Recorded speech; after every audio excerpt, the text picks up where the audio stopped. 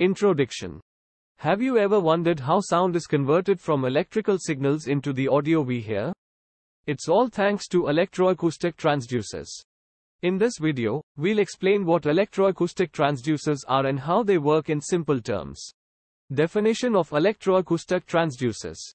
Electroacoustic transducers are devices that convert electrical energy into sound waves or vice versa.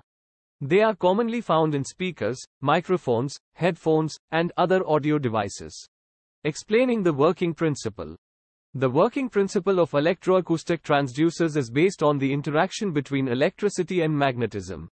When an electrical signal is applied to a transducer, it creates a magnetic field that interacts with a diaphragm or coil.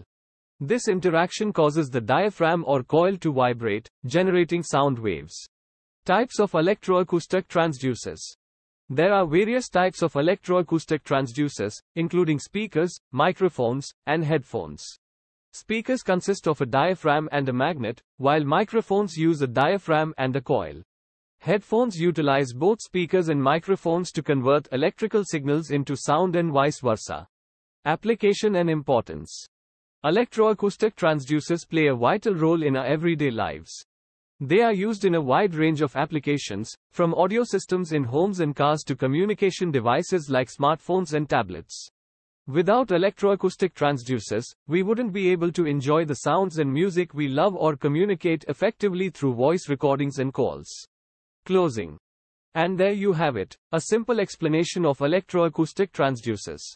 They are the key components that allow us to convert electrical signals into sound and vice versa.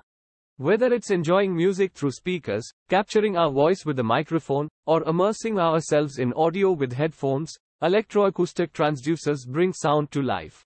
Remember to like this video, subscribe to our channel for more informative content, and leave any questions or comments below.